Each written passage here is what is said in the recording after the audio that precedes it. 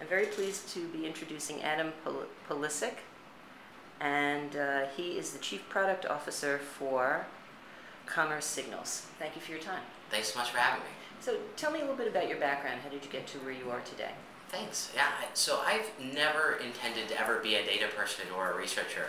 So my background was originally in private equity, but through the years as startups became the rise, I started playing closer and closer to different things, like originally social media analytics at a company called BuzzMetrics that eventually was acquired by Nielsen. And then went on to work a number of roles for Nielsen in a global capacity, most recently in London. And then the business after that was a company called Nielsen Catalina Solutions, which is a business that aggregated CPG or consumer packaged goods sales information from most of the large grocery and drugstores. So if you were in private equity, you were probably used to working with a lot of data because there's a lot of financial data to make decisions. How did you use data there, and has any of the data that you used in that part of your career applicable to what you're doing now? Well, I think in many circumstances it's the same questions. I just don't know if my human limitations could do the same things we do today. In private equity, I was considering how big a market might be, how fast the trends are changing. Ultimately, if I thought that a certain product or service would meet the demands as best expressed, and of course we observed things even back then, like how people were spending money or how they were spending their time on various forms of media, clearly not as digital at the time when I was doing private equity. Fast forward, a decade and a half where we are today, orders and orders of magnitude of data are more accessible. And so because of that, there is machines that mimic the same behaviors that I was evaluating, such as, is this a market that you can address with your product or service? It just happens in fractions of seconds, and the decision point then becomes things like, should I give you an advertisement to influence your behavior? Tell me about Commerce Signal. Sure.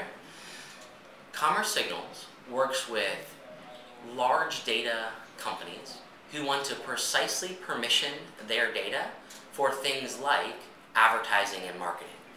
And what that means in literal terms is there's a lot of really exciting and tremendous companies that have aggregated large mountains of insights, but their businesses are primarily a different focus than things like providing those insights, even in aggregate, to advertisers and marketers.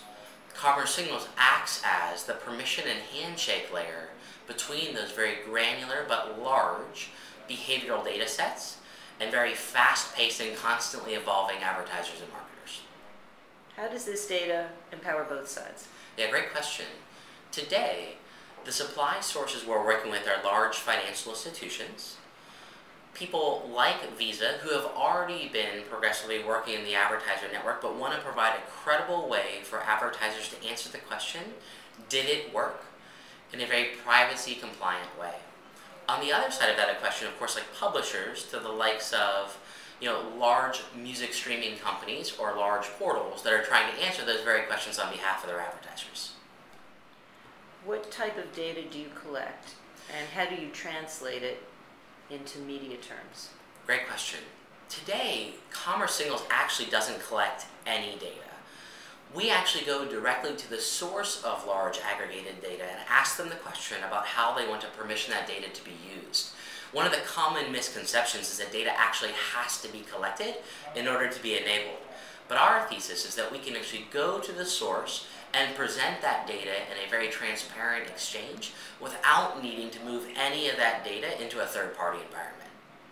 So what do we do? So yeah, how exactly do you treat the data? The data's sitting there, you're working with a company that owns the data. What do you do? Sure. We work in very tight collaboration to take unstructured but very valuable data and fit it to the type of templates that advertisers are asking for. So someone who happens to have a large percentage of a particular buying behavior, like how you shop at quick-serve restaurants, can now take that data and instantaneously turn that directly into an ad measurement capability.